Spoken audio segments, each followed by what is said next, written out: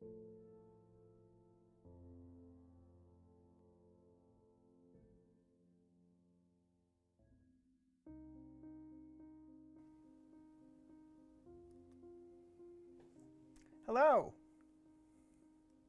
It's time for another adventure. Today we're exploring the Anne Eve Moss collection on episode 10 of Archival Adventures. I'm Anthony Wright Day Hernandez, Community Collections Archivist here at Virginia Tech. Before we begin, a couple of acknowledgments to make. We acknowledge the Tutelo and Monacan people, who are the traditional custodians of the land on which we work and live, and recognize their continuing connection to the land, water, and air that Virginia Tech consumes. We pay respect to the Tutelo and Monacan nations and to their elders past, present, and emerging. We also acknowledge that Virginia Tech's Blacksburg campus was previously the site of the Smithfield Plantation. At any point from 1774 to 1865, the Preston family enslaved 40 to 100 African men, women, and children on this land. We pay respect to those souls and acknowledge that Virginia Tech is undeniably tied to this legacy. Further, we acknowledge that Virginia Tech's Blacksburg campus was previously the site of the Solitude Estate, which enslaved at least 30 African men, women, and children on this land. We acknowledge the contributions of the Fraction family and other enslaved persons in the creation and emergence of Virginia Tech as a major land-grant university. I also just want to mention that I definitely personally stand in support of the Asian Cultural Engagement Center, the Asian community connected with Virginia Tech. News today has been particularly difficult for that community, especially with the past year of increased hate towards the Asian community that has taken the form of violence in many cases. And so I just wanted to acknowledge that and say that I personally care what happens, and my heart goes out to the Asian community today. Hi, Orangitis, welcome. So yeah, I'm going to move into content now. We are looking at the Anne Eve Moss collection today. And to start, I think I'm going to pull up the... sorry, I'm very distracted. I'm going to pull up the finding aid, and we'll get a little bit of background on Anne. For that, I'm going to go to the screen sharing one. Lots of moving parts. Anyway, let me see if I know what I'm doing. I have too many things to pay attention to at the moment. And I think people just showed up. 1 second. I'm going to switch back to the other view and welcome people in. Many things to look at.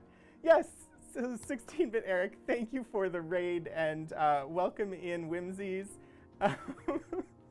Welcome to Archival Adventures, the show here at Virginia Tech where I, the Community Collections Archivist, look at materials from our collections and share them on Twitch for everybody to enjoy or learn from. Today's episode is episode 10, and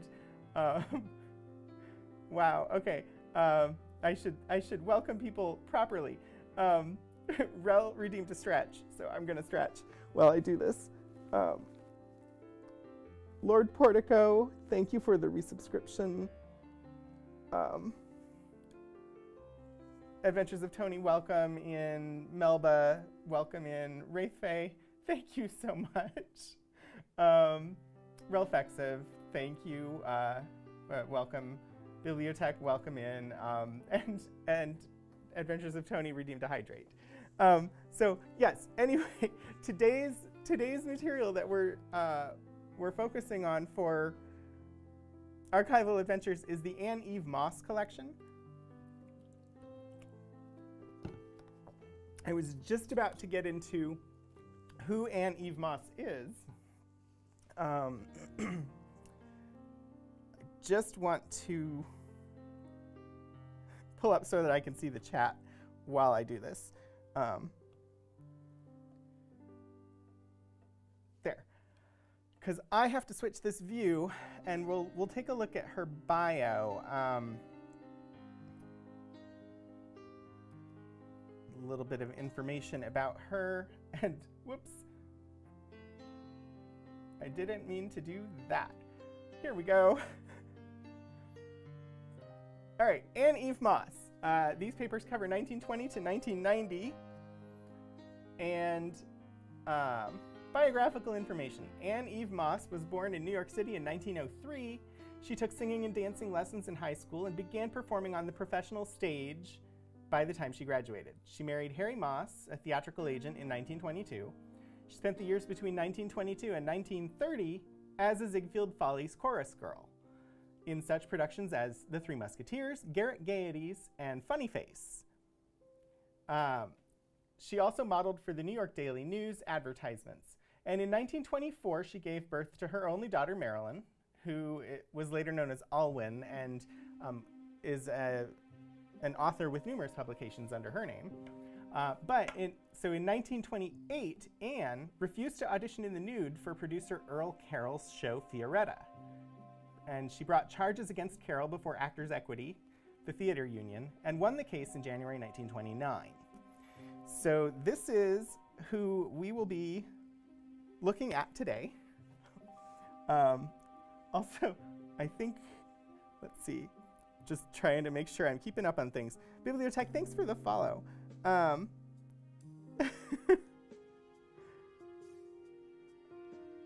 Anyway, so there's more of this bio here. In the late 1930s, Moss traveled to Europe, the beginning of a series of trips abroad throughout the remainder of her life. Upon her return, she launched into a writing career. Draft of a novel, Catha's Sister, based on her experiences on the stage. Her marriage ended in early 1940s, and she became a freelance secretary. Her employers included Erich Fromm, Rollo May, Countess Mona Bismarck, for whom she later worked full-time as an administrative secretary on her estate in Capri, Italy, and Paul Pierre Matisse, son of the painter, for whom she worked in Nice, France. During this time, she also worked on another novel, A Widow's Odyssey, which is unpublished. She also has other shorter works, including children's books, The Friends of Tinkle Rescue Club, and The Runaway Balloon. Friends of Tinkle was published, Runaway Balloon was not. She moved to Nice in the mid-60s and returned to the US in 1975, settling in Greensboro, North Carolina. And then in 1981, she moved to Floyd, Virginia, to live with her daughter, and in 1984 moved to a retirement community in Blacksburg, Virginia, and she died 5 days before her 85th birthday. So she has a couple of reasons why she would be someone that we would be interested in collecting material from. At one point in the past of the archives here at Virginia Tech, we were interested in collecting material about theater, especially community theater, but at the time they were kind of acquiring any material about theater broadly.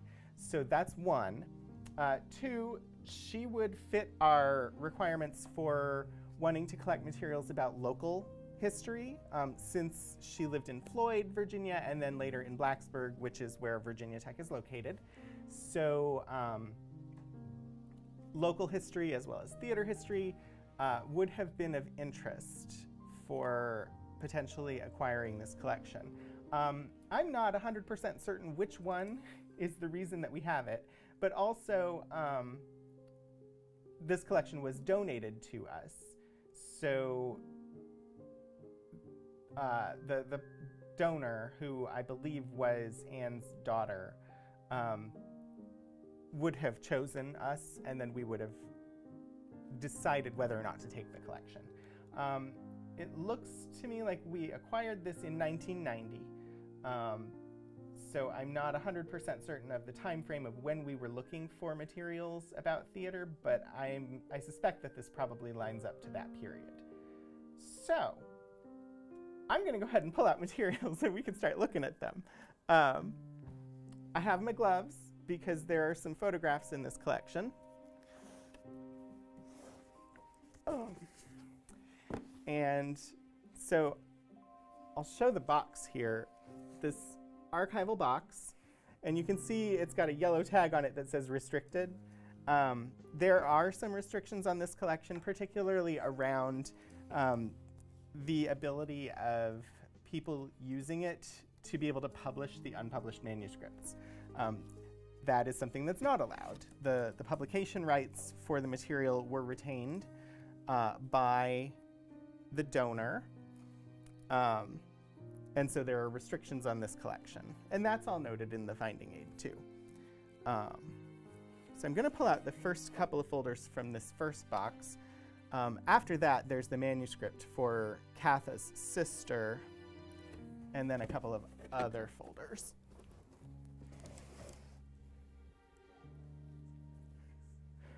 Hi, Librarian Liz. Thanks for the resubscription. You have mini ones for your business cards. I have my business cards in mini archival boxes too. Let's see. I'm going to switch this over to the document focus so that I have that camera ready and I can monitor both chats here. All right. First folder here is 1900s to 1940s family photographs. So that is the first folder in this collection. And this is a challenging decision for me about whether to use the gloves or not. It seems like for some of them I will want them, and one of them has paper that's falling apart, and I will try not to catch the gloves on it. Gonna pull the folder out of here and we'll look at the materials. So, lovely little family photograph with Anne and Harry, or was it Henry? I've already forgotten his name because this is her collection. Let me check.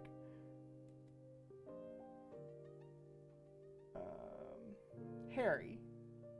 Anne and Harry with their daughter, Marilyn.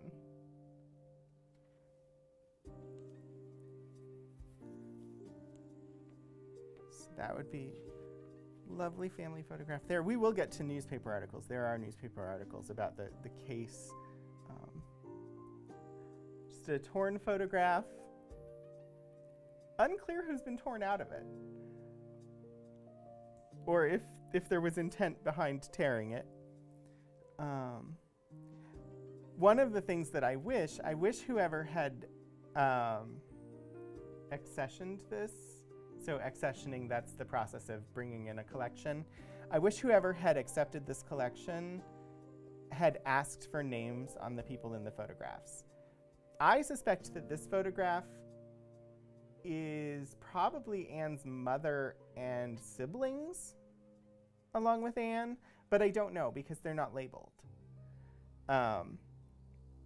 But that would be my guess. And I would suspect that, see, this is going to either be Anne or Marilyn.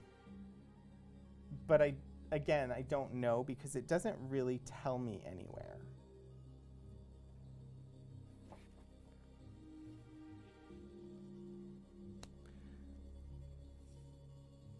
But here we've got a layout from like a scrapbook. Some beach pictures up at the top.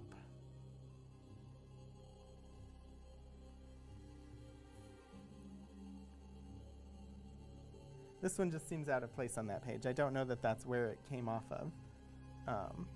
It's got the same kind of jagged edges as the other photographs. But it just doesn't seem to fit with all of the beach photography that's on this scrapbook page. And the scrapbook page is the one that I can't manipulate the page with the glove on. So we're going glove and hand here. Glove to touch the photographs, hand to touch the paper. So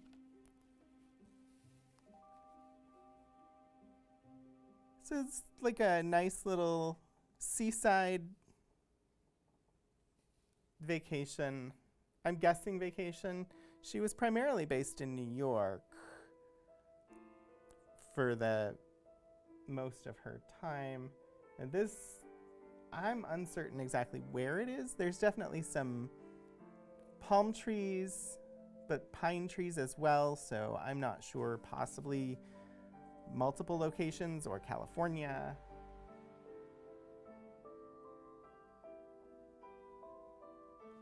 But we'll see. Or we'll see.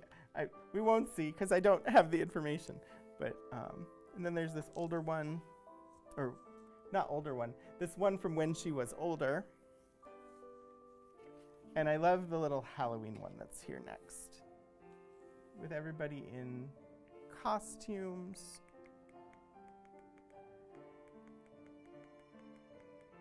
So a couple of faces to like give to people just before we get started with the actual documents in this collection. I wish there were more names, but this is definitely Anne here with a bunch of kids in costume around her.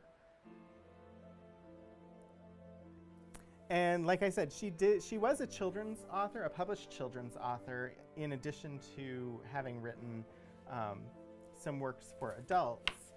So, oh, bibliothèque. Thank you. Okay, I think that's everything I need the gloves for today, but I have them here in case I need them again. The next folder is clippings from the 1920s. So this is going to be the stuff about either her modeling in the New York, what was it, New York Daily News, or about the court case involving her allegations against Earl Carroll, or not allegations per se, she won the case, so involving Earl Carroll's reprehensible behavior. Let's zoom out so you can see this. Carroll gives girls nude test. Let me try and get this zoomed in properly. So this is the New York Daily News, December 14th, 1928. And it's the banner headline. 2 rejected applicants tell woes to actor's body. By Irene Kuhn. Girls of tender age, many of them not yet 17, have been required to display their nude bodies to the exclusive gaze of the theatrical producer Earl Carroll before they were given parts in his costume show Fioretta, now in rehearsal, according to charges made yesterday. Hi, Hannah. Welcome in. Welcome in. It's good to see you. 40 select... Oh, sorry. I skipped ahead. Miss Louise Blakely and Miss Anne Moss Gaynor, both of whom tried out for the show and were rejected because they refused to comply with Carroll's demands, made the charges in the offices of Chorus Equity Association, which referred them to the United States Attorney Charles H. Tuttle. Tuttle could not be reached last night to say what disposition had been made of the complaint. 40 selected out of 300. The nude displays were ordered last Sunday night. It was revealed after 7 grueling days of rehearsal, during which the girls danced 8 hours a day and returned for night rehearsals in the auditorium of a hotel at 51st Street and 8th Avenue. From a throng of about 300 chorus applicants, Carroll's stage manager and dancer-producer Herman Hoover and Leroy Prince weeded out a group of 40. Despite the fact that the girls had danced all week in skin-tight bathing suits, and that's as much of that article as we actually have. So I have not gone digging to see if I can find additional... basically, I just would need to find a copy of the New York Daily News from December 14th, 1928. But so she's named in here, Miss Anne Moss Gaynor. And there are a couple of names that pop up for her. Gaynor was not her maiden name. Anne Moss would be her married name. I don't know where Gaynor is coming from, whether it was just a stage name, and I didn't see it in the documentation anywhere. The only place I've seen Gaynor associated with her was this news article. So that was interesting. Oh! Hey, it continues on the back. So, despite the fact that the girls had danced all week in skin-tight bathing suits, we lose the end of that sentence, but it continues here. Let's see, request saying it was all right and that it wouldn't take long, but she stuck to her refusal and left the theater without getting the call for morning rehearsal, which was given to those who had complied with the producer's extraordinary order. Carroll last night emphatically denied the charges of Miss Blakely and Miss Gaynor through his attorney Alfred Beekman of House, Grossman, and somebody. Louise and Anne, and who was... So we're definitely losing part of the article here. Louise and Anne, and who was hesitant to talk about the matter at all, concluded Beekman's statement by saying, "As evidence of my good faith and to prove that these charges are false, I will give Miss Gaynor a part in the something show," and we lose a little more sentence. Accompanied by Daily News representative, went to register her complaint. Miss Dorothy Bryant, head of the association, said that she would talk to Miss Gaynor at length today. "You come in tomorrow and sign your complaint," said Miss Bryant. "You're not the only girl who..." And it's cut off. Curtain of the stage was drawn back to reveal pretty Joyce Hawley. She was in a bathtub and, like all ladies who step into bathtubs, was nude.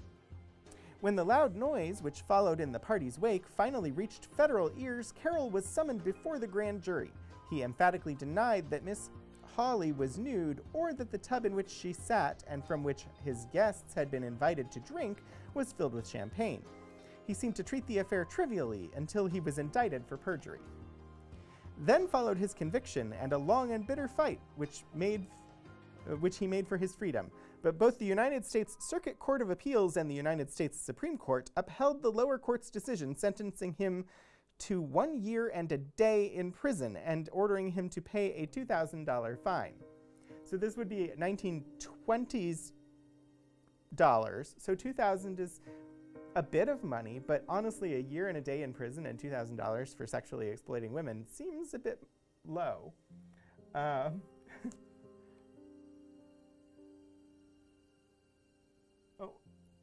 I'm missing some chats here.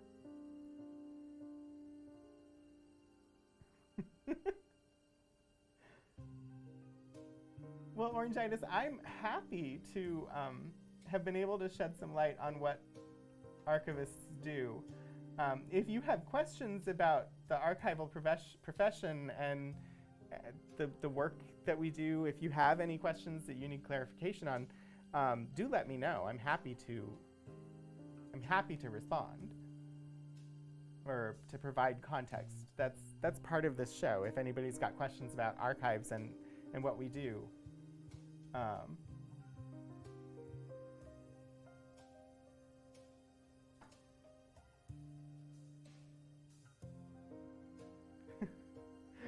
It's okay, Orangitis. It seemed like a perfectly fine comment. So the Moobot response wasn't in response to your post. That's just a timed response that drops into chat. So that was not in response to you. True, Hannah, he did serve some time, unlike so many people today that get off scot-free. All right, I'm going to resume reading, but I will check back into the chats again. When in a last desperate effort, Carroll sought to make a personal appeal to President Coolidge, the latter refused to see him. Carroll, blanched and cringing, started for Atlanta, April 12th. but he collapsed as his train pulled into Greenville, South Carolina, and was taken to a hospital there. For several weeks, he remained in the hospital in a semi-coma, and a fresh appeal was made to Attorney General John G. Sargent. The latter ordered an examination by physicians, and when they reported that the prisoner's trouble was mental rather than physical, he was ordered sent on to prison. He spent the first portion of his term in the prison hospital, but when finally he was released on parole, October 20th, 1927, and caught the first train back to Broadway, the crowd which met him found him, but little changed as a result of the grim penalty he had paid. So she's actually, the author of this article is actually relating charges that he faced, was convicted of, served time for, all before the allegation of requiring the women to audition in the nude. So he went to prison for sexually exploiting women on the stage before requiring people to audition in the nude.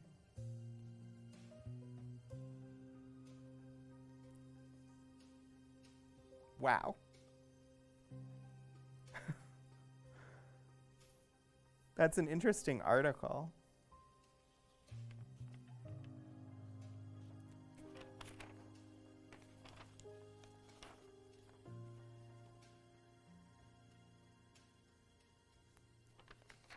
I'm looking at the next one, trying to see why it's here.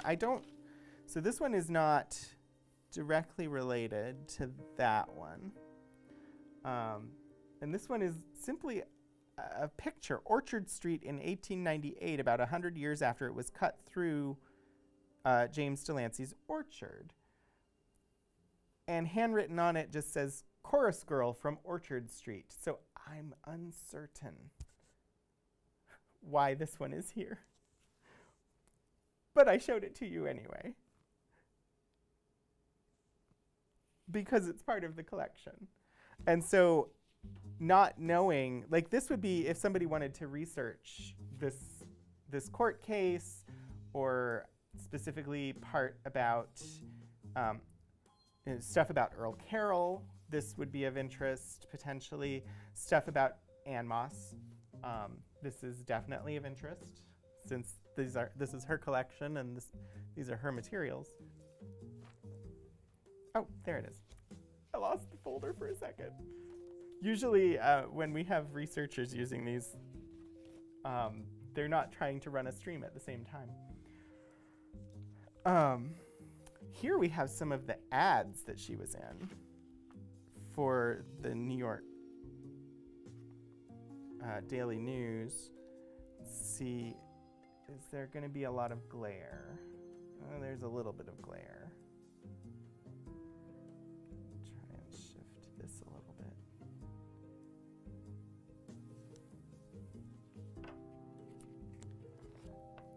Well, I can read the text to you. You can see the photographs fairly well.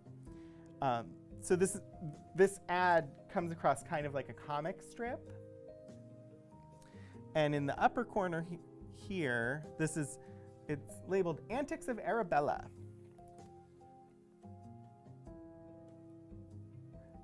These girls teach you physical culture while they amuse you. Why did you buy so many hats? I like to change my hat every time I change my mind. So these are like stand-up comedy, but in kind of comic strip form. And so they're doing physical exercise at the same time as telling these jokes. And in the middle here, it says, for muscles of thighs and back, kneel on left knee, right leg extended in front, hands on hips. Keeping left hand on hip, bend forward, touching right hand to toe. With both hands above, head bent backward. With both hands above head, bend backward as far as possible. Alternate with the left leg forward and repeat 15 times. Posed by Mary Dolores and Ann Moss of Three Musketeers. And then the next one, another 3-panel kind of stand-up comedy strip. There are There are a few things that I can always count on. What are they? My fingers! And that accompanies some free weight exercises. To reduce waist, stand erect, dumbbells raised above shoulders. Bend forward, knees rigid, throwing arms as far back as possible. Now straighten, raising arms forward overhead, bending back as far as possible. Back to number 1 and repeat 20 times.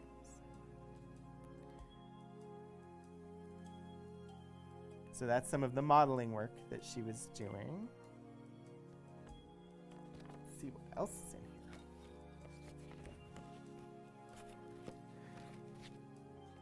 I did take a moment on Friday to kind of peek in the collection and get a sense of what was in here so that I could better choose which folders to share. This one is another, so this one here, the light glare here is just difficult. It's a nice photograph. She's in costume. I'm not sure what it's from. It's deteriorating a lot. I cannot take it out of the plastic or out of the Mylar because it's just too fragile. Tells of demand for nude display. Dancer box.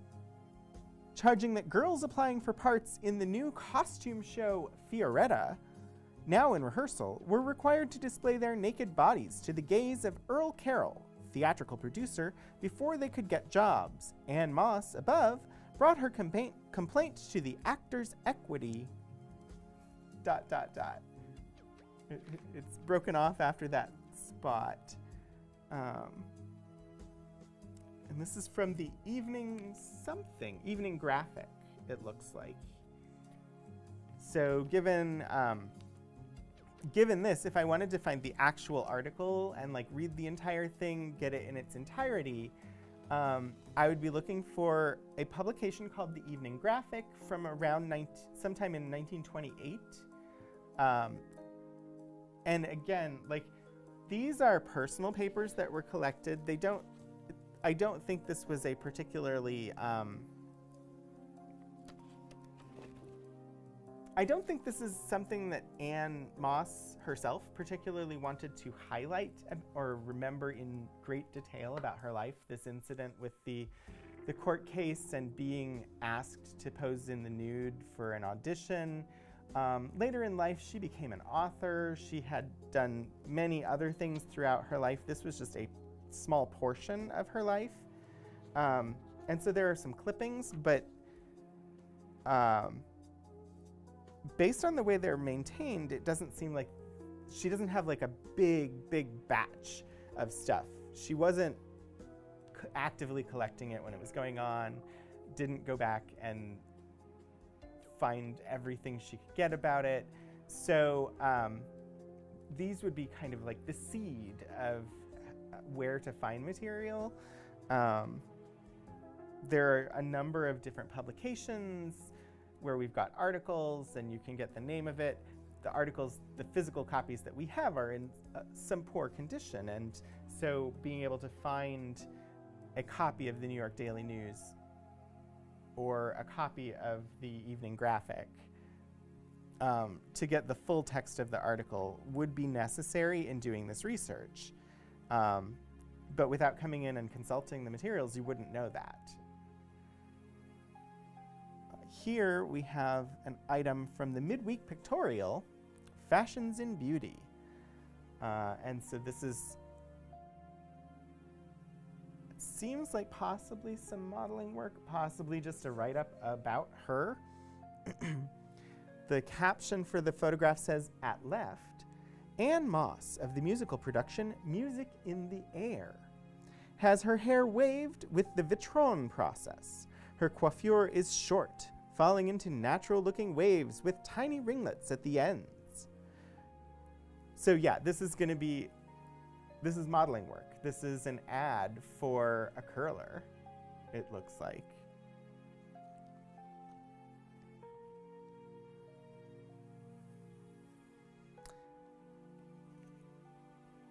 Here we have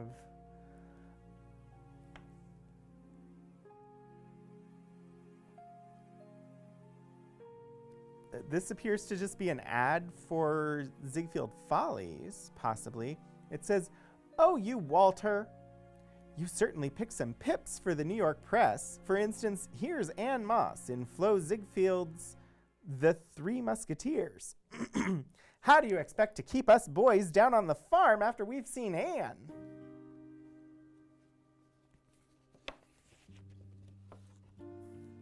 So definitely part of the allure and mystique of the Ziegfeld Follies was the physical attractiveness of the chorus girls in the shows. So that's essentially an ad for the Ziegfeld Follies. There's some handwritten note. The handwritten note on the back just says, "My press, thanks, June 28th.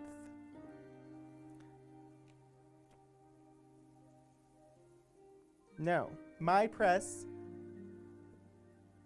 Thursday, June 28th.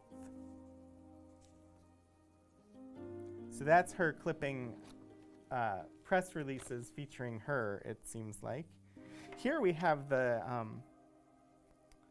same photograph of her in that costume. I don't know what show this costume is from. The previous time this costume was shown, it mentioned the show Three Musketeers, which was a Ziegfeld Follies show. So it's possible this was her costume for that show. I'm uncertain.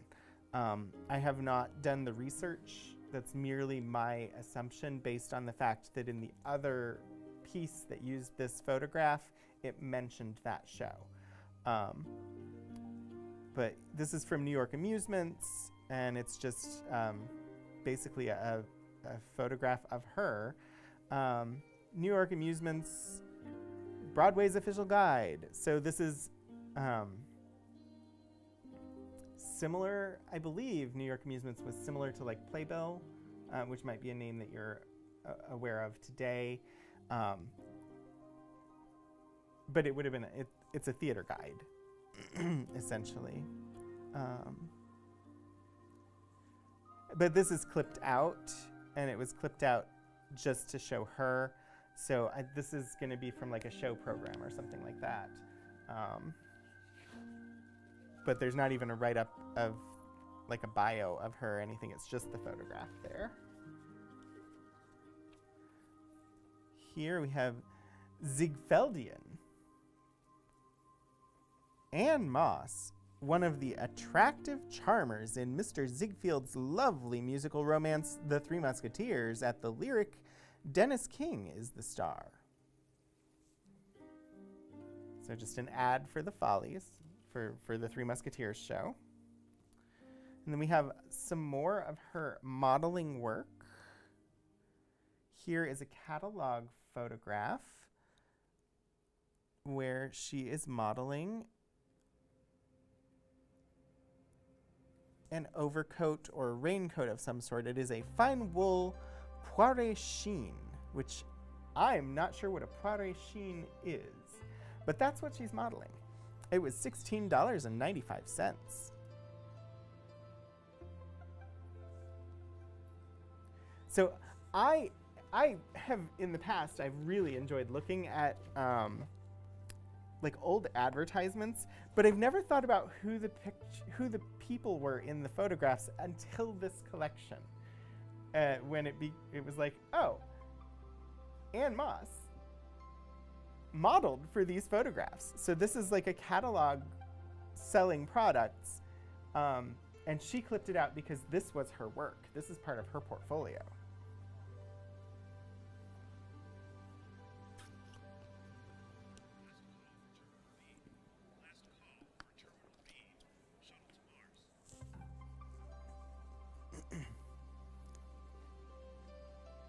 But they are all very fragile at this point. Here's her feature the evening something. I don't know what the full name of the paper is because it's cut off. She's the one in the square frame here. Ann Moss, Garrick Gaieties.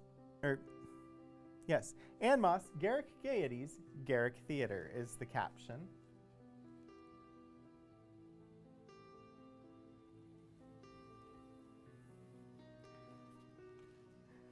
Again, these are all, like not even cut out. They've been torn out of papers.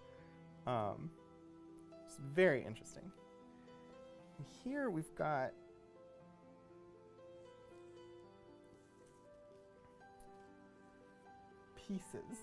pieces of papers. See if I can reconstruct.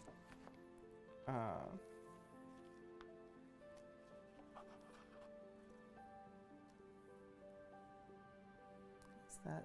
Nope. I'm doing puzzles live on air out of archival news clippings.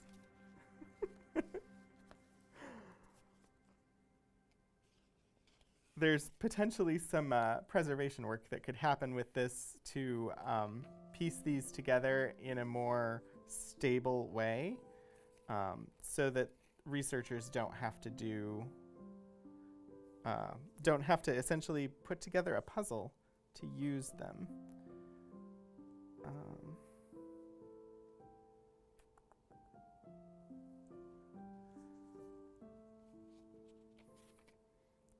I have no idea where this piece fits.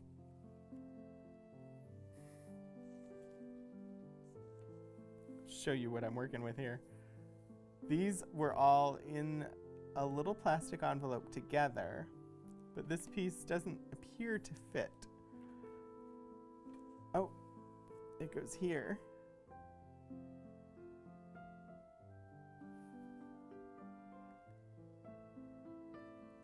Article by Johnny Stuyvesant. That's a name that sounds familiar for anybody who pays attention to theater stuff.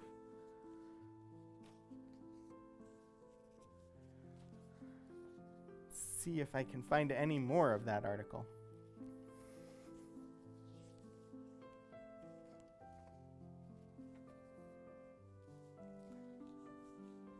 Oh, wow. Oh, got more. I think I have the rest of the article. We might be able to read it.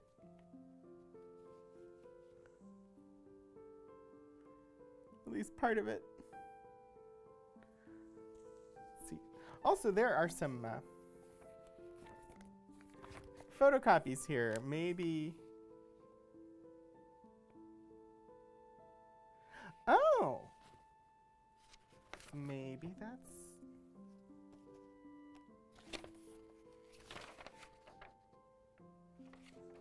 No, it's not.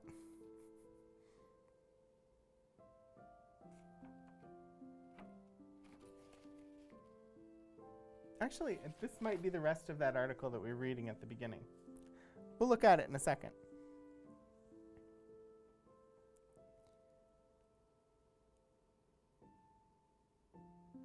Bathtub parties for me, says Earl Carroll. Out-of-town sucker, out with some other bozo from his hometown. He's scraped acquaintance with one of the Mary Marys and asked her to get a girlfriend to make it a foursome. I don't know. This feels like it was saved for a reason, but that only part of it is here, which what's here doesn't seem particularly germane to the rest of the material. I could look at the okay. It's possibly meant to be the flip side that we're looking at. You know, the side that has a big picture of Ann Moss on it. Let's see if I can make this part come together then.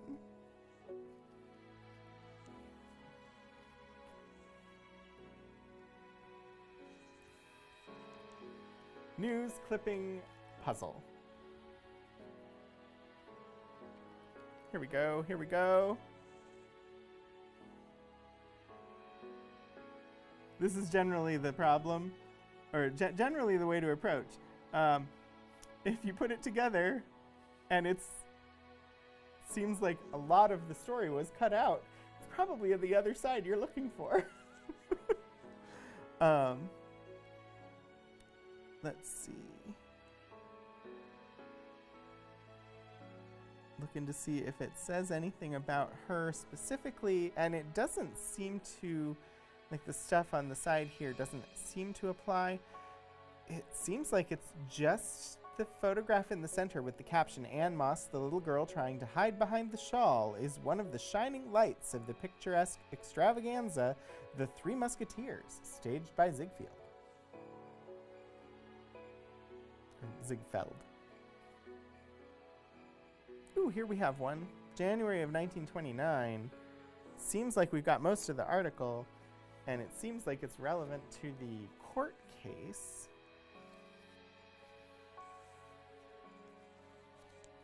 So we will look at this one. I will put these back inside the little plastic envelope they were in. Only I will put all of the pieces inside there so that the entire item is together. All right.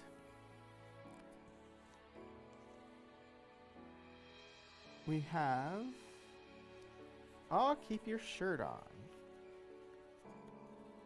Try and do this without breaking the page. Friday, January 4th, 1929.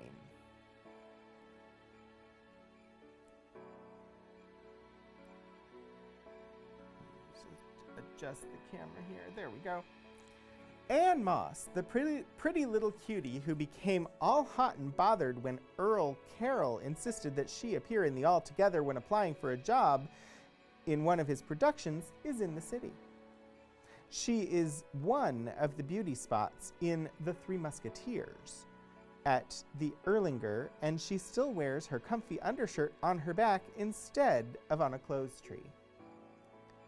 Anne, if I am not too familiar, believes that what Professor Carroll asked of her is something that is reserved only for her husband. When she decides to turn to kicking about cigarette ashes on the parlor rug instead of kicking toward the bald heads in the front rows, and when necessity arises, her chiropractor. Miss Moss is tickled to death that some gal and tune impresario has not seen fit to take the old saw about beauty being skin deep too literally. For when that happens, she believes the old Thurston trick of sawing a woman in two will be applied before the ladies of the ensemble are hired. Anyway, Miss Moss saved her shirt, and that is more than some folks are able to do these days in the theater. Florence Rudolph, prima ballerina and solo dancer of the Pennsylvania Grand Opera Company, is... Yeah, so that's the whole thing. There's another mention of Fioretta in the next column, but it's just talking about the show itself, not about the allegations or anything like that. The language used in this article, like this sounds like the society pages. This is definitely not the journalistic language that we would expect today. Anne Moss, the pretty little cutie who became all hot and bothered when Earl Carroll insisted that she appear in the All Together while applying for a job in one of his productions in this city, could be translated to say, Anne Moss, who became upset when Earl Carroll insisted that she appear nude while applying for a job. Like, the flourish of the language, appear in the All Together instead of appear nude. She's one of the beauty spots in The Three Musketeers, and she still wears her comfy undershirt on her back instead of on a clothes tree. Which is just commentary that, you know, it's commentary about nothing, really. saying, yeah, she appears in the Three Musketeers, and you won't see her nude there either. And she talks about, or the author talks about,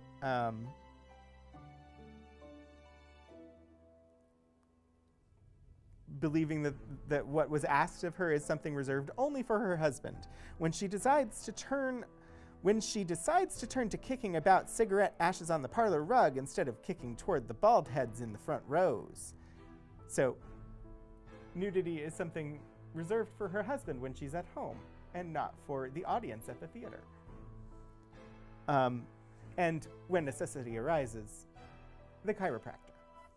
So that would be another place she would take her shirt off, would be the chiropractor.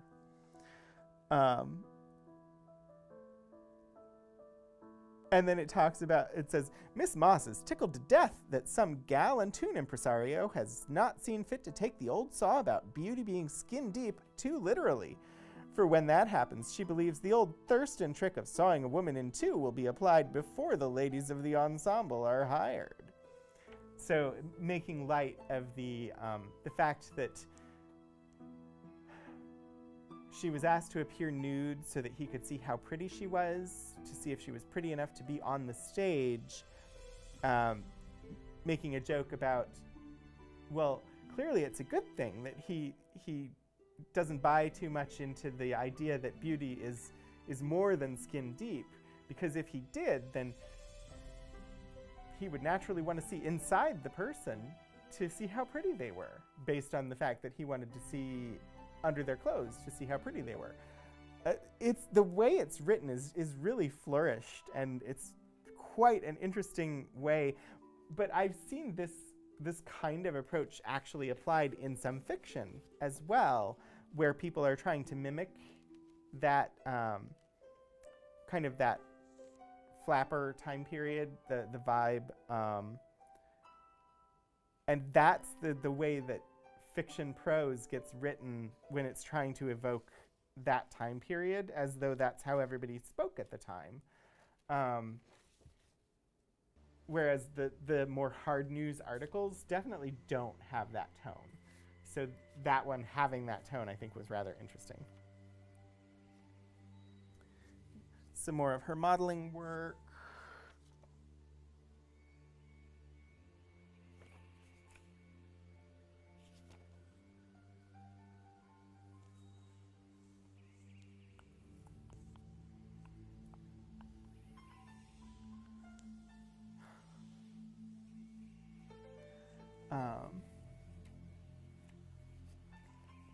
Here appears to be a still from a show. And then I have the remnants of a newspaper article. Or no, just the remnants of a newspaper photograph, it looks like.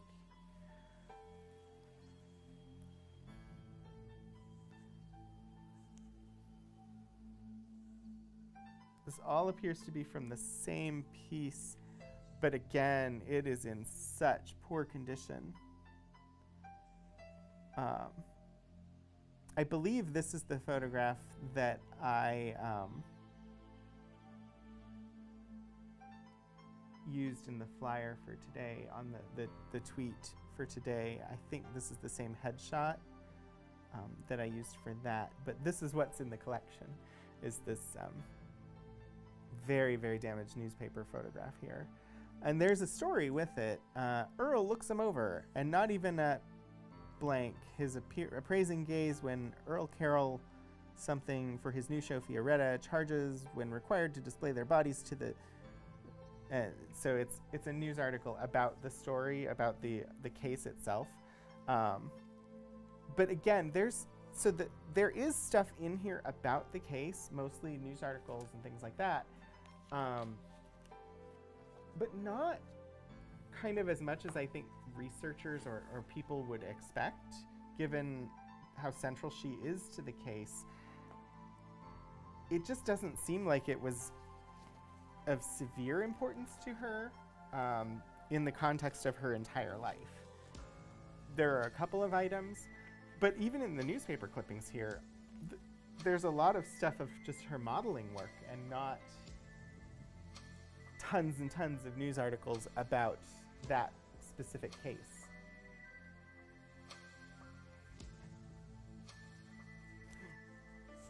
I'm glad you're able to follow along and that you're enjoying Tony. It's good to have you here.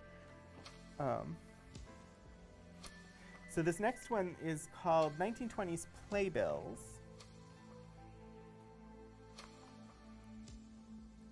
And we have America's Authority on Dancing and Dance Music, Dance Review. June 1923 issue. I'm zoomed out as far as I can zoom. Price 25 cents. Oluf Destin, a noted character dancer. Inside or no? On the back? No? So on the back, we've got some ads for shows. There's nothing on here particularly about Anne herself. The photo on the front appears to be labeled Olaf Destin, which I would assume is the performer who is on the front.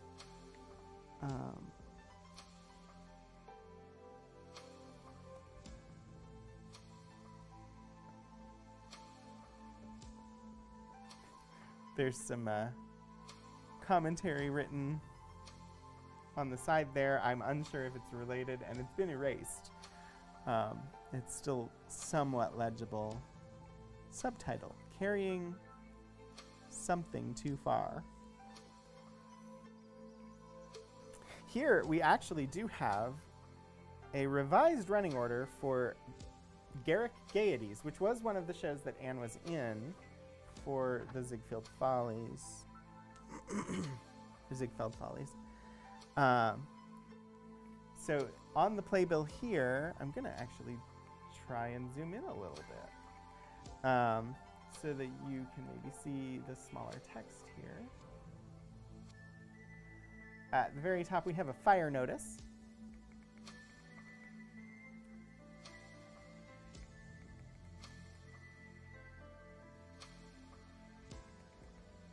Look around now and choose the exit nearest your seat. In case of fire, walk, not run, to that exit. Do not try to beat your neighbor to the street. John J. Dorman, Fire Commission. So revised running order, evenings 8:30. Matinees Thursday and Saturday at 2:30. The Theater Guild presents the Theater Guild Studio in The Garrick Gaieties. Music by Richard Rogers and lyrics by Lawrence Hart. Production directed by Philip Loeb. Musical numbers arranged by Herbert Fields. Setting and costumes designed by Carolyn Hancock. Orchestra directed by Richard Rogers. 1. 6 little plays, in which the Gaieties bury their parents with characteristic disrespect and make a prophecy as to the evening's outcome. Undertaker, Philip Loeb. Arms and the Man, Betty Starbuck. The Glass Slipper, Blanche Fleming. Merchants of Glory, Jack Edwards. Androcles and the Lion, Romney Brent. Goat Song, William Griffith. The Chief Thing, Edith Meiser. And the Garrick Gaieties, Sterling Holloway and Company.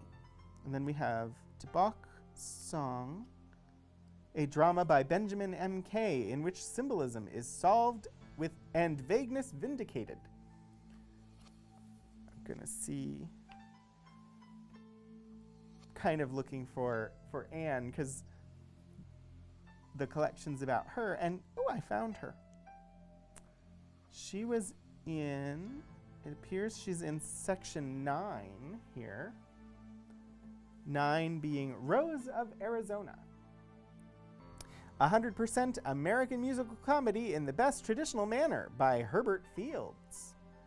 Rosabelle, played by Eleanor Shaler. Gloria Van Dyke, Blanche Fleming.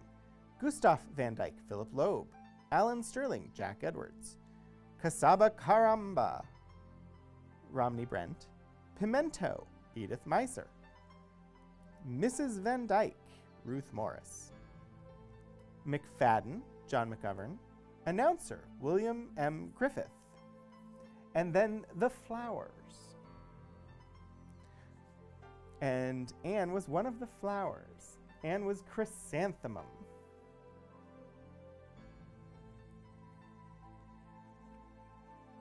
So not a huge part, but there she is, listed in the playbill for the Garrick Gaieties, which was a very well-known show in theater history.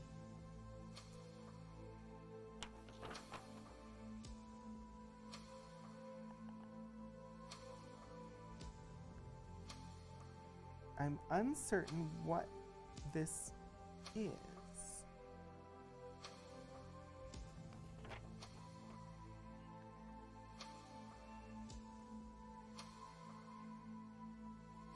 But we have a page from a playbill. This is the New York Magazine program, not playbill, sorry. From the show guide. It's a who's who in the cast page, but Anne is not one of the people featured there.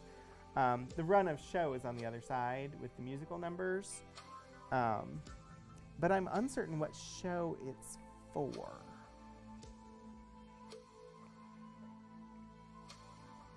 Melodies of May, I've told every little star, there's a hill beyond a hill, and love was born, I've told every little star. We won't linger too long on it. I don't see, I'm wondering if somewhere in these lists of names is Anne, but I'm not, oh, there she is. Members of the Edendorf Walking Club. And Anne Moss is here with her name with an E on the end for once. Hi, Philip. With this ambience music, old-timey materials, and my narration, it sounds like Welcome to Night Vale. I can't hear the music. I just put it onto a piano channel. Interesting. Well, I hope you're enjoying the experience.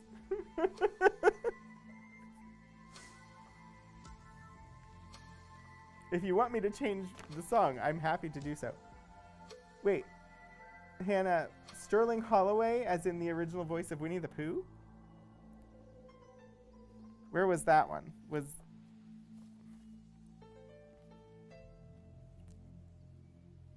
in the Garrick Gaieties? Sterling Holloway, Holloway. Let's find out.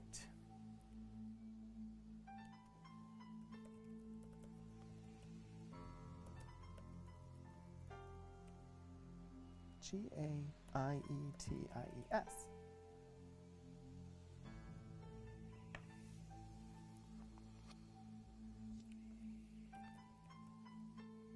Oh.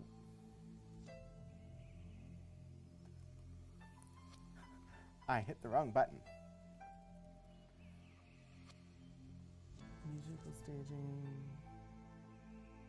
Sterling Holloway appeared in all the sequels. Sterling Holloway. Yes, the same Sterling Holloway who did voice acting for the Walt Disney Company. He was the original voice for Mr. Stork in Dumbo, Kaa in The Jungle Book, and the title character in Winnie the Pooh. And he was in Garrick Gaieties at the same time as Anne Moss. Yeah, I just had to go and double check. It is the same Sterling Holloway.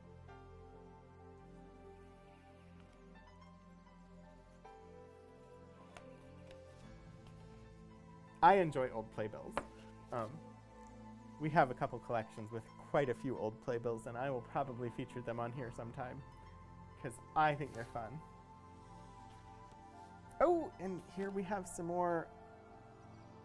So these are going to be like headshots and posed photographs.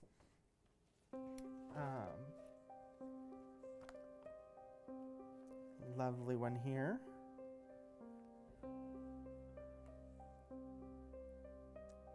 Zoom out. Just absolutely striking. Like the photography here is done really well. And she photographs really well too.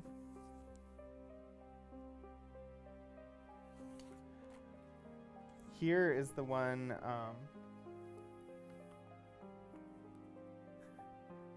one moment. Photographs, putting on the gloves for the photographs. This is the one that I used, the headshot that I used in the promotional graphic for today.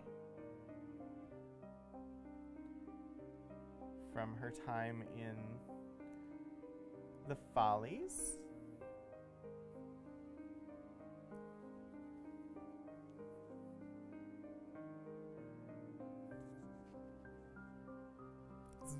Very 1920s, but also not like the stereotypical flapper look.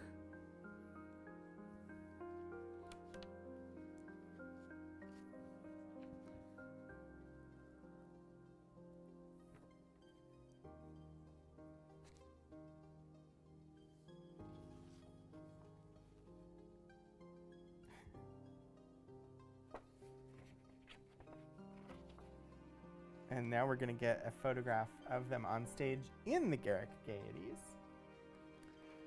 The Parade of the Flowers in the musical comedy burlesque The Rose of Arizona in the Garrick Gaieties, the musical review at the Garrick.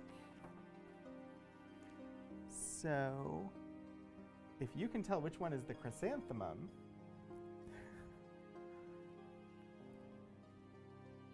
Ann Moss is the chrysanthemum.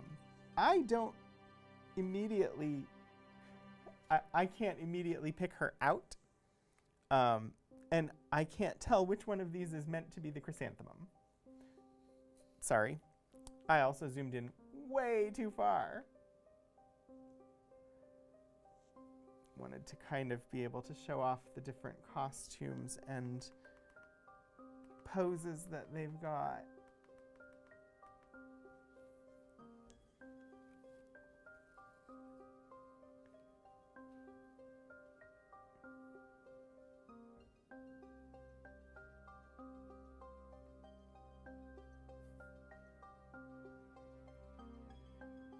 So New York stage, 1929.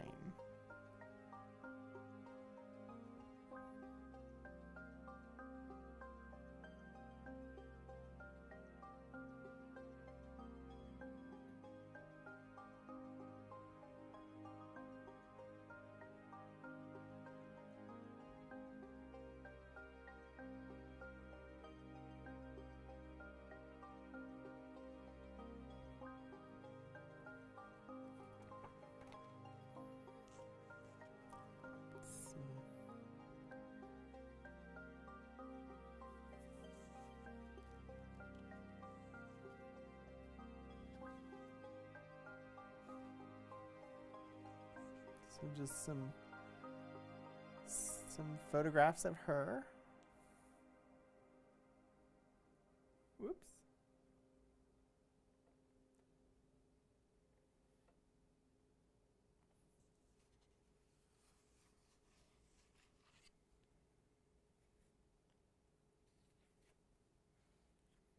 Let's see, what's this one?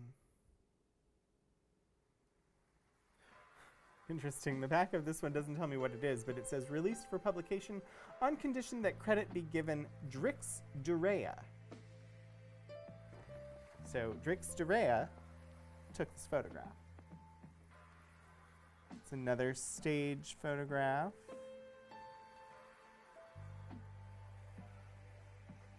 And to me, like, this is definitely going to be another, like, from a show a vaudeville type show, like Follies show, something like the Garrick Gaieties. But when I look at this staging, what I see, the corollary to this today would be like a high school or college show choir.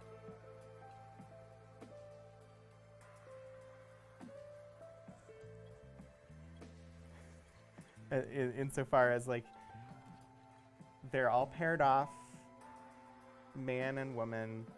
The guys are in Texas, the girls are in, or the women are in matching dresses. There's a featured performer in the front, but this very much looks like the staging that you would see in a modern show choir performance.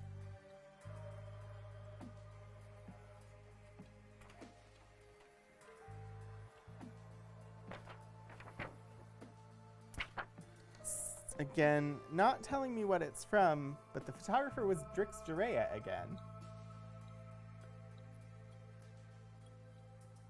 But it's going to be another scene from one of the Follies shows. Oh dear. Crumbling paper and photographs together again. The gloves will rip the paper. The hands will potentially damage the photographs. Oops, I want to go out. Nope. Sorry. I apologize. I should be better at zooming this camera by now. So here we have some old, like it's thicker paper. It's kind of like a construction type paper, which is very acidic, which is part of why it's falling apart. The photographs here are not glossy. They're very matte photographs, and they've held up better than the paper that they're pasted into. But they have cellophane tape on them, which they're starting to fall off because the cellophane tape, the adhesive is completely dried up. And you can see the tape itself has yellowed over time because this was put together just with regular materials. These were not archival quality materials that were used here. And this is what happens to paper and tape over time.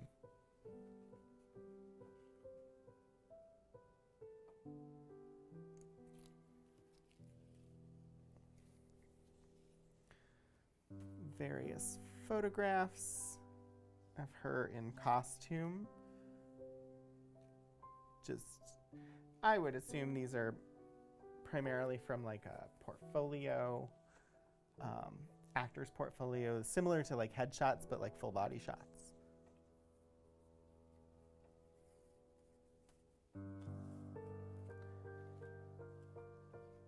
And then we have actual headshots.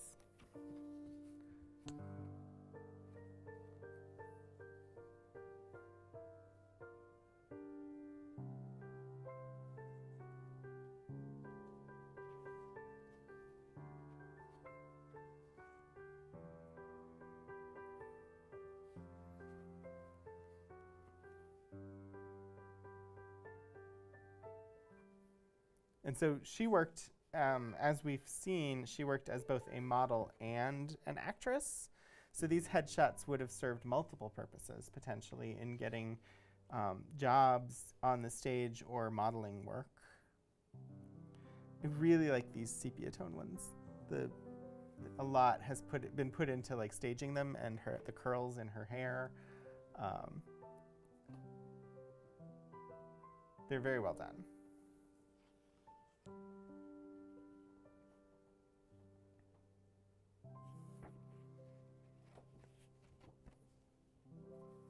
And this one is stamped as a proof, and she's cut it out.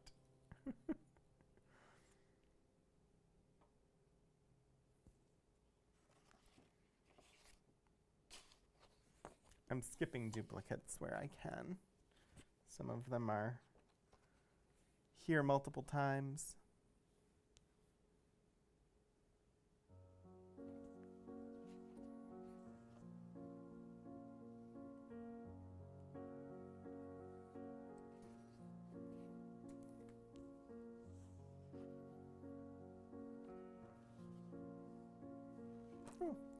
This one has some writing on the back. This is the same headshot that we had before, the one that I used in the tweet for today.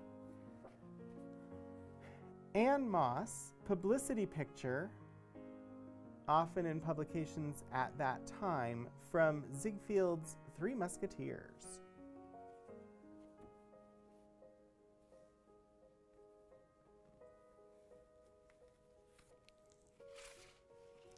Let's see. What else should we look at? Do you all want to see some of her writing that she did? I have some stuff from the unpublished manuscript of one of her children's books that's got some really lovely art on it.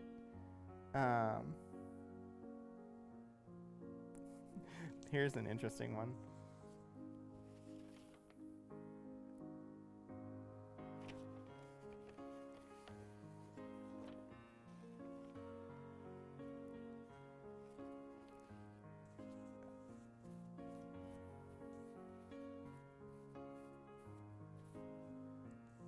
We have a letter, March 29th, 1935. So this is about 5 years after she finished with the Ziegfeld Follies.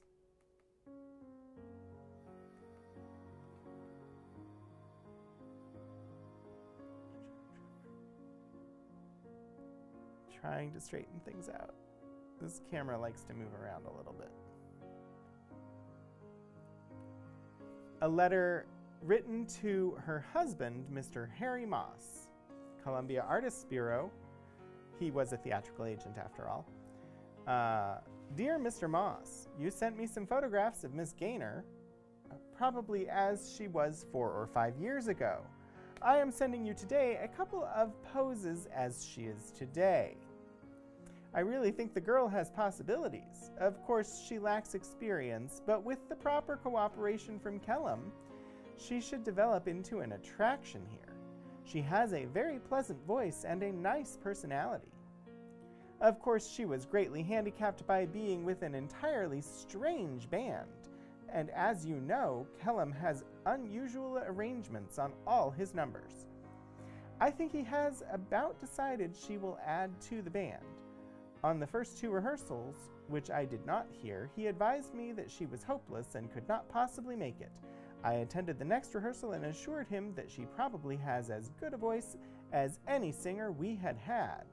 So you are right in your contention that she has a voice, and I think with a little training and experience, she will undoubtedly be a success.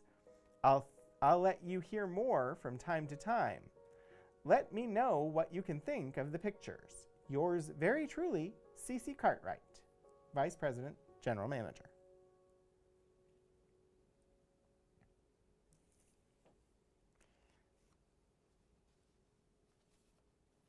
So,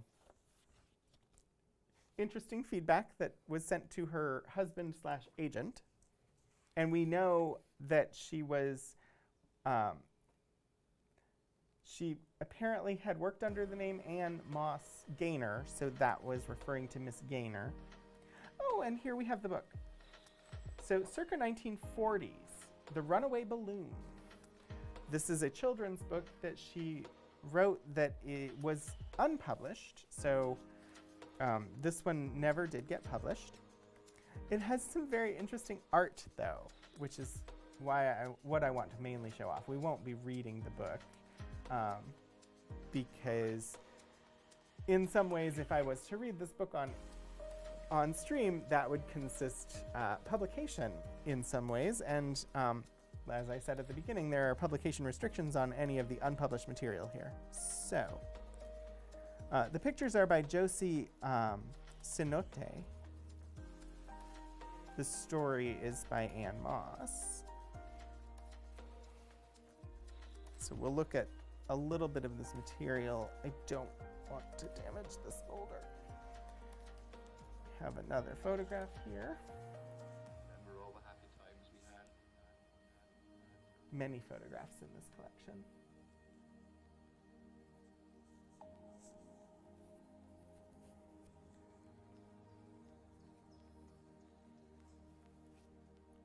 We'll read the very beginning of it. This is the story of Gibi. Gibi was a balloon treasured by his owner Tonio, because Gibi was the prettiest balloon on Tonio's balloon stand. And as soon as the children spied Gibi, they came near. All the children who came to buy balloons always wanted to buy Gibi first. But Tonio would shake his head and say, "No, this one is not for sale. Pick another." And the children would choose from the other balloons while they looked longingly at Gibi, the most beautiful of the balloons. Gibi was beautiful because he was painted the softest of heaven blues, green like the sea and rose pink like a sunset, with cute ears that none of the other balloons had, and big, curious eyes. And Gibi, too, would look longingly at the children as they went off, envying the balloons they bought, wondering what happened to them, where they went, and what they did. Gibi was tired of just flapping in the breeze tied to Tonio's stand. Gibi was tired of not going anywhere.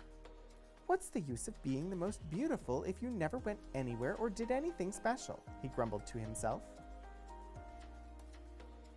So that seems like the start of a really cute little children's story. As I said, I'm not going to read the entire thing. If you want to read it, you're welcome to visit the Special Collections and University Archives here at Virginia Tech, or contact us with a reference request to be able to gain access to it. It is freely available for you to consult. There are just restrictions on being able to publish it. I'm going to look at a little bit more of the artwork that goes along with it, because there are lots of little drawings of balloons.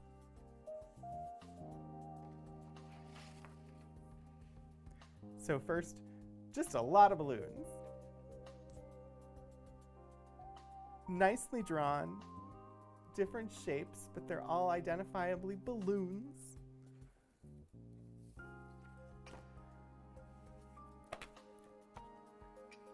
And then, so the little girl that you can see, the artist is sketching out little female figures on the couple of photographs that we have. They're very similar to the girl in the drawings here who has this red balloon.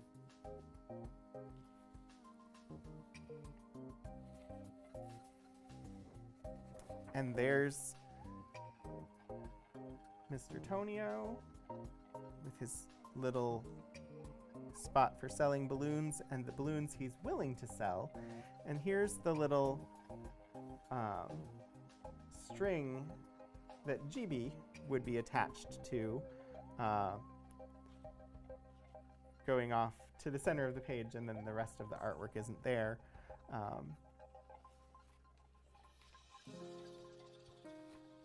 These are painted. And then we've got various indications of potentials for Gibi, the balloon, which are just absolutely lovely. All different colors, with the ears and curious eyes.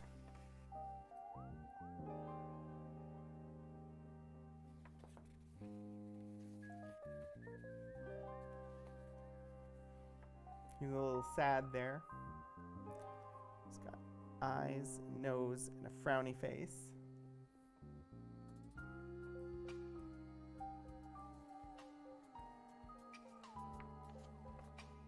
And because we haven't read the entire story, we're not going to know what all of these are referring to, but apparently there's a smiling sun and a cow. And remember, this is from the 1940s. So this artwork is really nice. And the children's story seems really nice.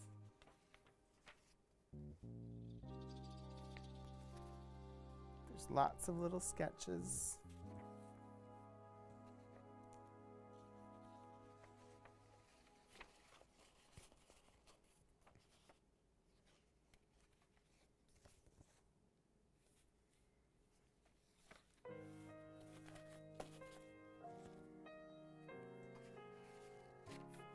Here's, I'm guessing, a potential book cover.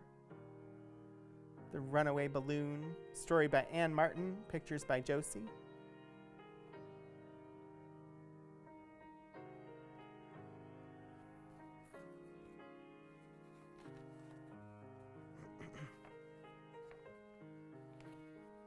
I have a feeling if this had been done today, with the amount of work that's here, if this had been today, this probably would have been self-published. Because there's definitely enough work here. There is like the manuscript and enough art here that I could definitely see this being something that an author nowadays would just self-publish if they couldn't get it published somewhere.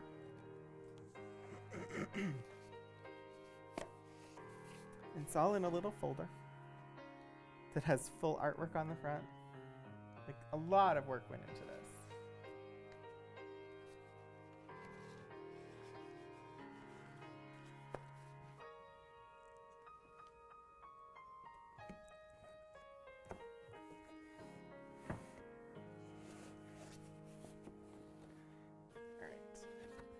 See what's in the next box.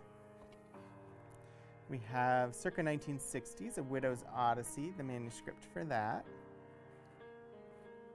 1975. News clippings. Ziegfelder Club.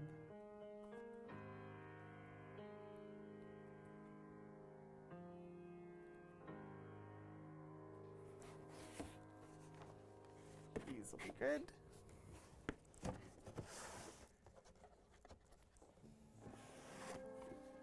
Normally we put things away, or we ask patrons to put things back in the box after they're using them. I'm keeping them in order over here and they're all labeled so I can put them away later, and the only reason I'm doing that is so that I don't spend a ton of time putting things away on stream.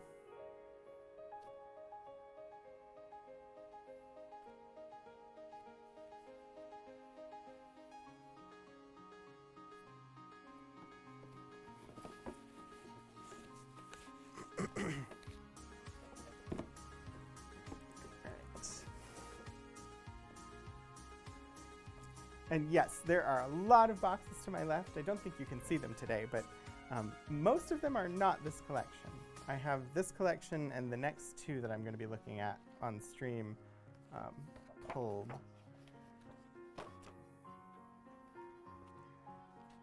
So this is 10-minute exercise elixir.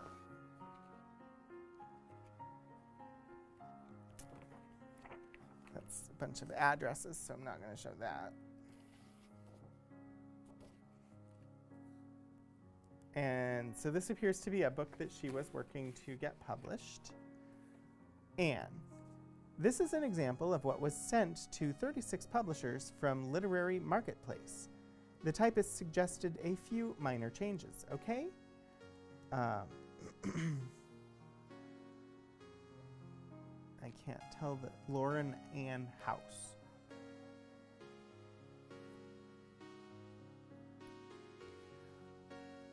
Dear Ms. Osgood, we are writing you in the hope that you will be interested in a specialty cash register booklet on exercises, one that we feel is different and replete with charm.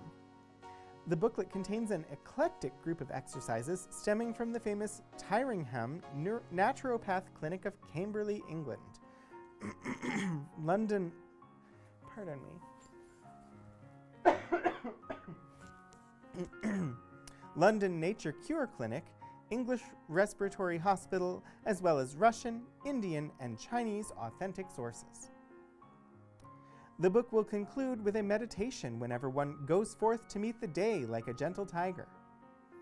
The text is written in calligraphy, decorated with original drawings, exercise figures, and applicable self-help words of wisdom. The booklet's inspired title is The 10-Minute Exercise Elixir. May we send it?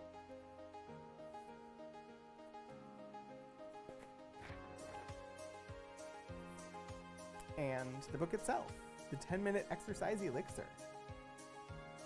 eclectic exercises from here and there and around the world by Anne Moss and Anne Hart Herrick. Illustrations by Anne Hart Herrick. From A Green Oracle, Nothing to Excess.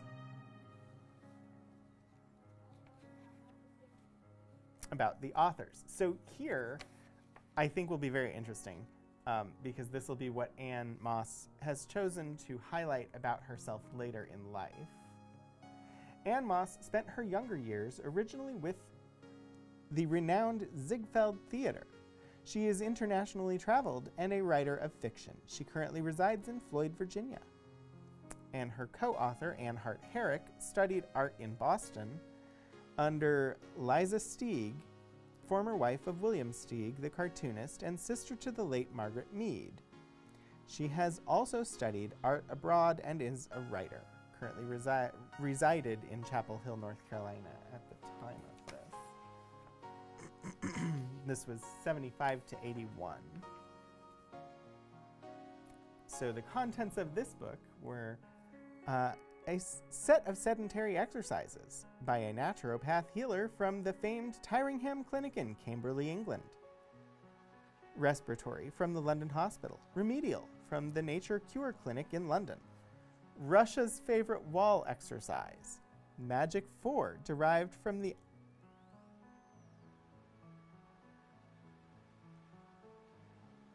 I'm uncertain. Corners of the world. And then from China, a sprinkle of loosening, Tai Chi. From India, a moderated yoga. Relaxation, massage from the elephant. In concentration, meditation and affirmation. I think this is interesting that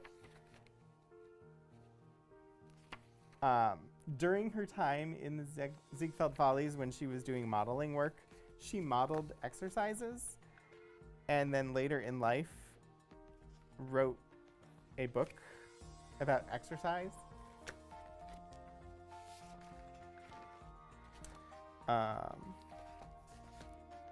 10-minute exercise elixir.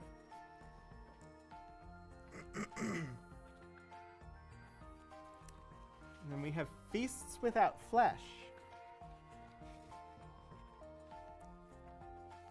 Dear editor, Feasts Without Flesh, highly personalized. This creative vegetarian cookery book is an unusual anthology of recipes and ideas on food's impact on the whole person. Recipes passionately gathered worldwide throughout a lifetime of rich experience. And there's a double asterisk there, noting that Ziegfeld player and showgirl with famous pictures for publicity, administrative housekeeper of the estate of Countess Bismarck, the former Mona Williams of 10 Best Dressed fame, Capri, Italy. Favorite secretary on special assignments for public figures as different as corporate execs to Erich Fromm, world-renowned writer, psychoanalyst. Recipes either original or with original touches melded into the basic classical and traditional. It has been created with the goals of metaphysical and physiological wholeness, plus simplicity and ease in cooking methods, engagingly diversified and interesting in the entire organization and contents of the book. It is intimately, warmly presented with capsule amusing and revealing scenarios of those, the known and unknown, who donated recipes. Illustrated with original drawings and meaningful self-help, relevant quotes of wisdom of the ages and sages, it is a timely, inspirational cookbook appealing to novice and skilled that encompasses the one cookbook to enjoy and live by.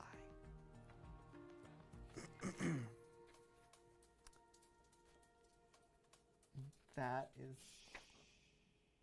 not about Feasts Without Flesh. So these appear to be just multiple copies of this letter to editors about Feasts Without Flesh. I don't actually have, it doesn't appear that we actually have the text of Feasts Without Flesh.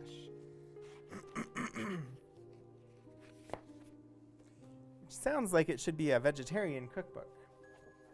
I was curious to find out, but we don't have it.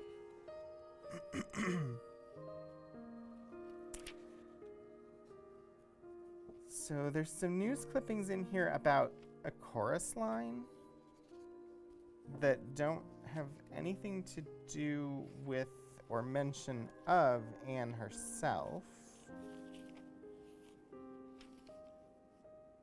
So I'm not going to dive into those. There's other stuff to look at.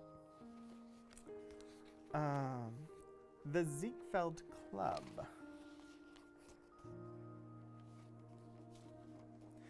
The Ziegfeld Club Incorporated. September 25th, 10 a.m.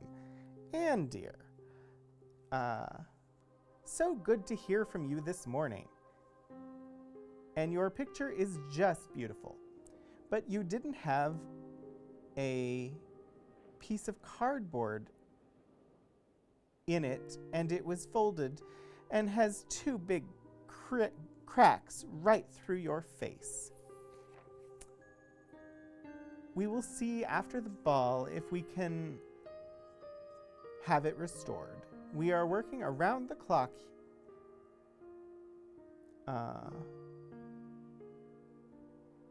We are working around the clock here on the ball. Have to each year it gets harder, but each year the evening is the greatest ever. Keep in touch, dear, and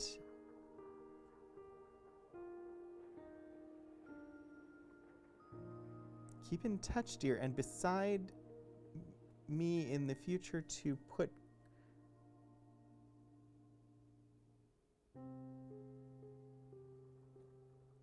I don't understand this sentence, because that definitely says, and beside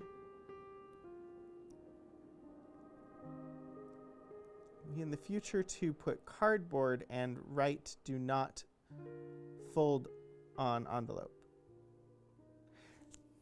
This was a thank you note for sending a picture, and the picture got folded, and so advice on what to do in the future there. The Ziegfeld Club.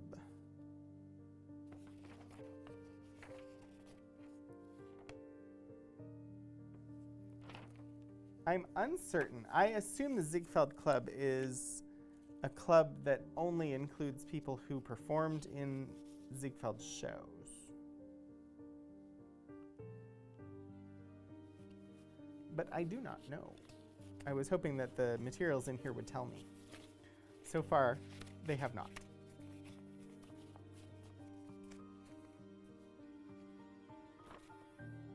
Ziegfeld Club's charity. Halloween Costumes Award, Dinner, Party, and Dance. Friday, October 29th, 1982.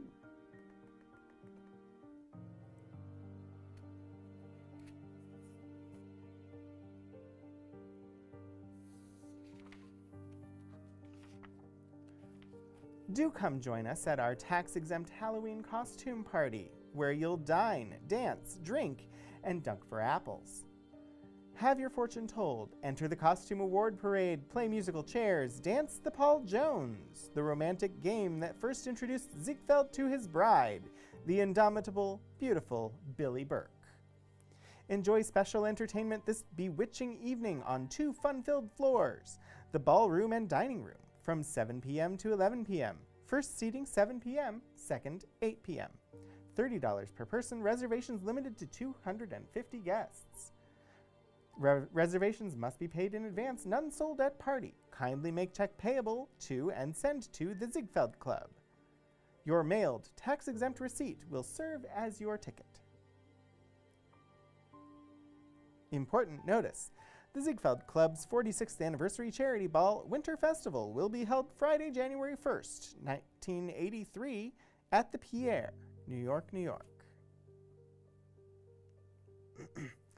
Come as you wish. Costumed. Here are some additional costume suggestions. Uncle Sam, Statue of Liberty, Christopher Columbus, Queen Isabella, Alfred Lunt, Lynn Fontaine, Florence Ziegfeld, Billy Burke, Beverly Sills, Peter Pan, Cinderella, Old Mother Hubbard, Witch, Choir Boy, Annie and Dog Sandy, Belasco, Gypsy, Alice in Wonderland, Cardinal, Santa, Fagin, Justice with Scales, Red Cross, Visiting Nurse, Judge, White Wig, Miss America, Liza Doolittle, Dracula, Captain Hook, Chris Evert Lloyd, Romeo, Juliet, Little Red Riding Hood, Caruso, Pagliacci, Abe Lincoln, Henry Kissinger, Cleopatra. I find it very interesting that it says, come as you wish, costumed, meaning you have to wear a costume.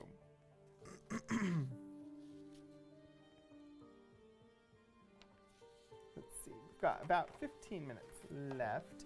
I want to look at the book that she actually had published, the children's book that she had published. Hi, Be Right UK. Welcome in, and thank you for the resubscription. 3 months. Thank you so much.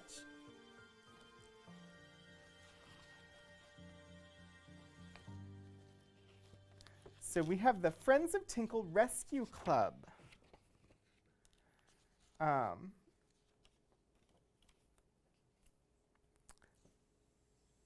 I do not know. I know that that Tinkle is a cat. So we've got a cat in motion there. We have a handbook of cat care. So these are probably research materials for the book that she wrote. There's a just a little card with a cat on it. I mean, this is the internet, so showing off cats is a good thing, right? And then there's a little drawing. And the title of it in quotation marks at the bottom is My Name is Tinkle.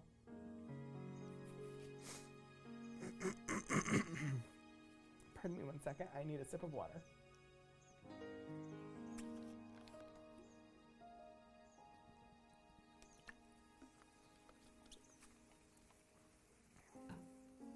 All right. Friends of Tinkle Rescue Club. Dear Editor, pardon me. I have a different extraordinary cat story for a small book for older children and grown-ups. An audience of millions. A true story, a spiritual, evolved cat who visited me from France to where I am now in the USA in an out-of-body experience. A talking cat, a cat with psychic ability and the most intuitive feelings who holds serious conversations with people, mimics my voice, tones, besides her own changing expressive tones to communicate. Do you want to see it? With it is a collection of cat portraits of the cats featured in the story who have their role, about this little Siamese Tinkle, a very deep one. I know, I've lived intimately with her, traveling everywhere for many years. She is now over 23. She is now 23 or over. There is a sequel for another small book to follow, which is integral to the story's scheme. I hope I may hear from you.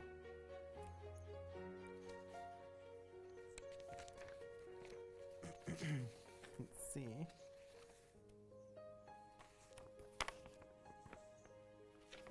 Friends of Tinkle Rescue Club. Photo of Tinkle. Tinkle is a Siamese cat who belongs to Anne. Anne, who lives in France, having a daughter in England, where cats cannot freely enter, there is a problem to solve. How can Anne live with her daughter in England and yet not leave her cat Tinkle behind in France? Many solutions are tried because Tinkle always suffers while waiting for Anne to come back to her each time Anne goes off to England. But Anne must go because her daughter works in England and must stay there. And so in trying to solve this dilemma, Tinkle has many adventures with many other cats whose stories are also told in this book. Back cover. Of Pussy and Mitzi sitting on huge pillows on two huge armchairs, with Tinkle first sitting near one cat and then sitting beside the other cat, these being the two cats Tinkle temporarily is living with while Anne is away. Two unfriendly cats. Inside cover, same picture of cats on pillows, and two pages facing each other, with Tinkle sitting beside each of the cats she lives with whom Tinkle is trying to make friends, sitting down beside them, something she had never done before during all the time she is living in the same house with these two cats, first next to Mitzi and then next to Pussy, who, by the way, is the biggest cat in the world, or almost.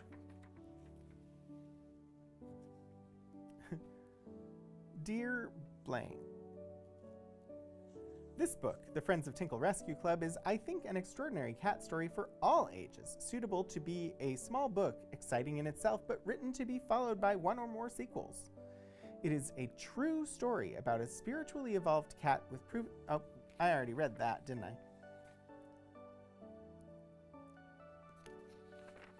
And then we have the actual manuscript of the book, which I will not read on air because it is definitely covered by copyright.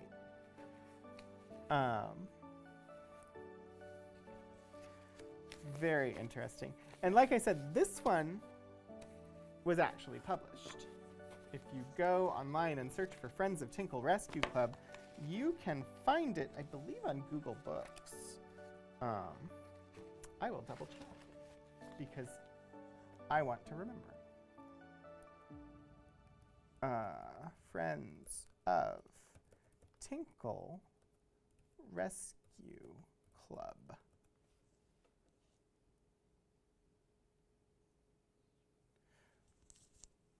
So it appears to be on various non-US Amazon stores. Does not appear to be on the US Amazon store. But there is definitely an image of the book cover. There we go.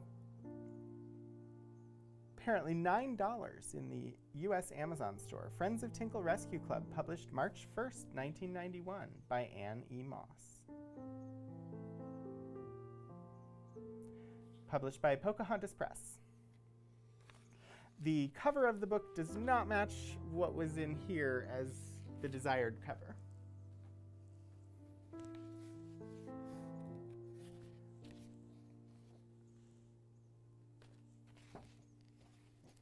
So there was some stuff here in the miscellaneous notes and papers, if I remember correctly. Also, I need to start thinking about who we're going to raid, because we are nearing the end. And so I will probably leave this. There's more in here. There's more of her writing. There's additional stuff on the Ziegfeld Club. It's a very interesting collection.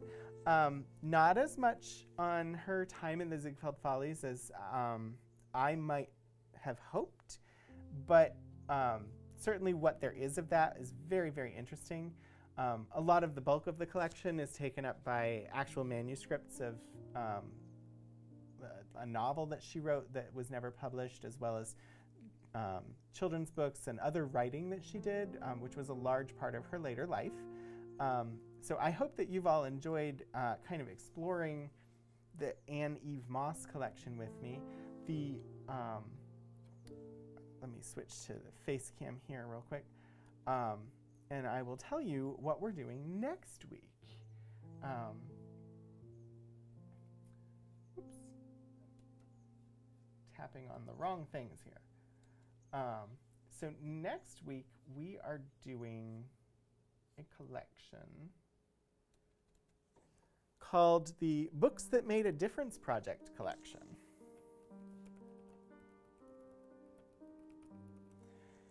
I hope.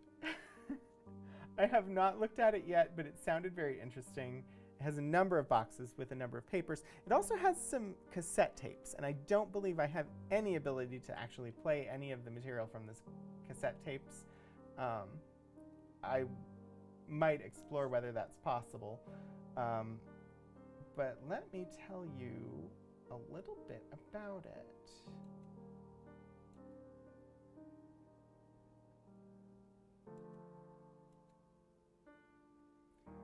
So, historical note about this collection. In a project jointly sponsored by the Center for the Book in the Library of Congress and the College of Arts and Sciences of Virginia Polytechnic Institute and State University of Virginia Tech, the Books That Made the Difference project sought to discover how important a role books played in shaping people's lives. The project was planned, administered, and promoted by Anne Heidbreder Eastman, Director of Public Affairs Programs, College of Arts and Sciences at Virginia Tech, and executed by Gordon Sabine, a professor of journalism at Virginia Tech, and his wife Patricia, an assistant professor at Ohio State University. The Sabines traveled across the country from July 1980 to March 1981, interviewed approximately 1,400 Americans, and asked them 2 questions. What book made the greatest difference in your life, and what was the difference? They interviewed a panoply of people, from celebrities and authors to farmers and laborers, who named books from the Bible to Raggedy Ann, and answers were collected for a book published in 1983 by Shoestring Press, Books That Made the Difference, What People Told Us. In addition, the Books That Made a Difference idea was promoted nationally with, for example, Gordon Sabine's interview on National Public Radio's All Things Considered, in which listeners were asked to write NPR about significant books in their lives. And as the theme of national library ceremonies such as the American Book Awards, the concept was also used on a local scale, from promotional ideas for libraries given in the back of the book. In 1985, the Book of the Month Club published an abridged version of the book.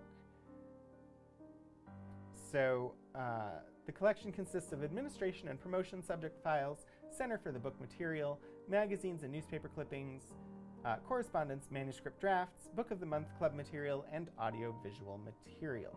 So next week we will spend a couple of hours looking at the Books That Made the Difference project collection. It's on the cart next to me, which sounded very interesting to me.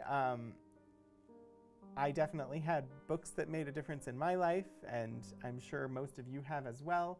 So that's what we will be looking at next week. And the week after, the plan is to look at the Lucy Herndon Crockett papers. So those are the next 2 weeks, and I hope you will stop by here on Wednesday afternoons to join me for those. It was lovely having you all here. I'm going to look and see who we will send it over to today. 1 second while I see who is live that I can raid.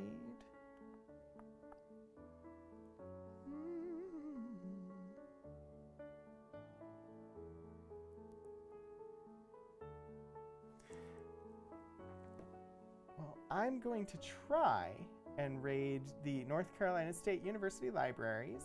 I know I can do it from the one channel. I'm not sure I can from the other one. We will give it a go. They are currently playing Stardew Valley, which is a very relaxing game. So I'm going to start this here. I'm going to try and do it here. Last time I tried to do it from my personal channel, it did not work. But we will try. Nope, it won't let me. So we will still raid NCSU libraries from there, and we will do the Monterey Bay Aquarium from the other channel. But it was, again, lovely to have you all here. Actually, nothing is letting me raid from this channel. Technical issues. 1 moment, please. Raid. NC.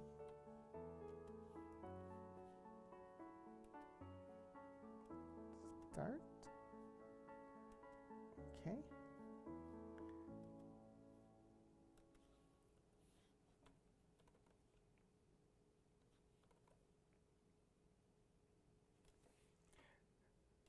We'll send you off somewhere at some time. We're going to say goodbye on the one. I'll get the raid going. Yes, okay. NCSU Libraries, Monterey Bay Aquarium. Enjoy the rest of your Wednesday, and thank you for stopping by.